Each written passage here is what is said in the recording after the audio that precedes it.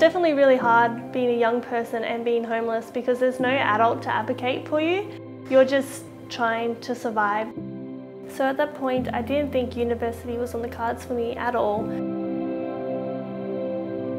Until I was able to do some bridging courses through CDU, which enabled me a pathway just to get into the course that I'm in now.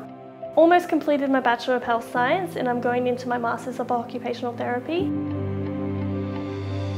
So the online platform of LearnLine has enabled me the flexibility to work around my studies and the work that I do. I have 2 part-time jobs, I volunteer on 2 boards, and because of LearnLine, that allows me to schedule around all the activities I like to do.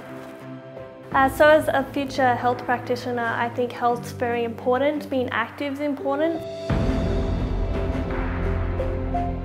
I just want to help people and enable them the structures to complete whatever they need to complete in their lives.